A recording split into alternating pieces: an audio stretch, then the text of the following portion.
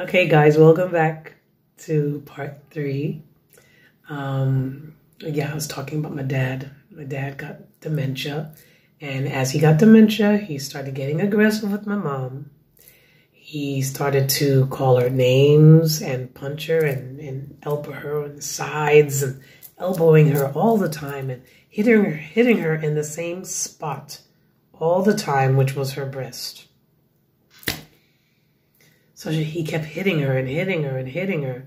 And then one day, I think she got a lump or some kind of something from her breast. And she went to the doctor and they diagnosed her with stage 4 cancer. Yeah. And I had somebody, that was another story. I had somebody taking care of my mother. She was a nurse. Oh my gosh. That's another whole other story. And I was worried about her as well because she was trying to take my mother from me. She was trying to win over my mother. My mom was angry with me for living all the way over here and not taking care of them.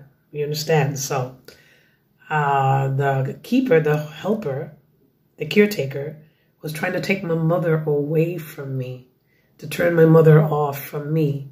So that on top of it was just stressing me the F out, okay?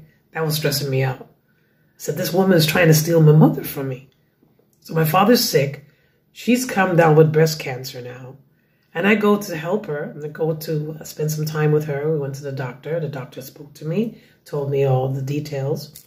And the doctor turns to me and says to me, well, you know, kiddo, you're going to have to watch out for yourself now. Because your mom having breast cancer, it can happen to you too. You might come down with breast cancer too. And I'm like, oh no, I take care of myself. I'm like, I was like thinking, my mind sometimes, right? And I still have to control the way how I think because it can run away with me.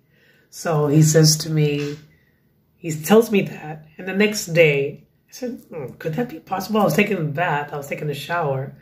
And I was like, you know, like soothing up myself with soap.